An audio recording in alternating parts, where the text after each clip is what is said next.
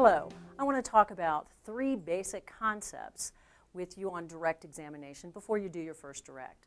The first one is structure of the exam, the second is form of the question, and the last thing is how to make a good question the best question.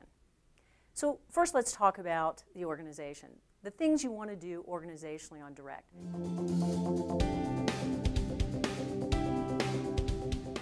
You want to introduce your witness, you want to set the scene, and then you want to talk about the action. When you introduce your witness, you want to convince the trier of fact that this person is believable and has the knowledge to speak to the trier of fact about the subject matter that they are going to address the jury about. When you set the scene, sometimes we think of scene, we think of it was on the corner of Northwest and Park.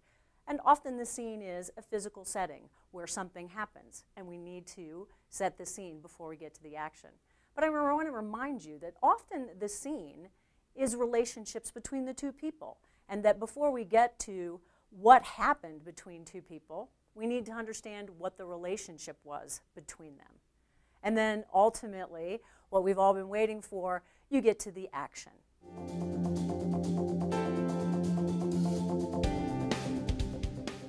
And how do we do this on direct? What form of questions do we use? We use open-ended questions. Who, what, when, where, why, how, please describe, tell me. And that puts the focus on the witness, not us. They're the star, and they're the one that does the telling. Right? Now, we can ask a good open-ended question this way. We'll say, what did you do last night? And that's an open-ended question, but our witness may look at us and think, I don't know what you want me to tell you. I did a lot of things last night.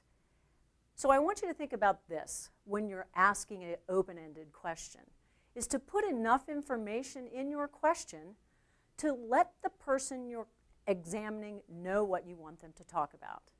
For example, if I were to ask you what you did last night, you might tell me you went out to dinner.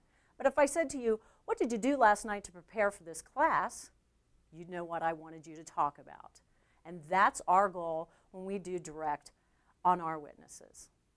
Now, we have to get from one subject to the next, and from one topic, and from one scene to the next.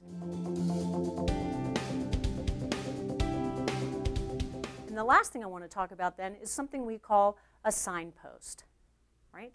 And that's how we give our witness direction to know that we've finished talking about one topic and now we're prepared to move on to another topic.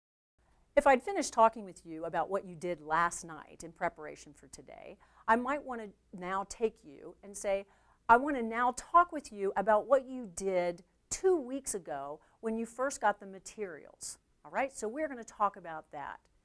That's a signpost. I'm telling my witness we are now done with what happened last night and we are moving to what was done 2 weeks ago.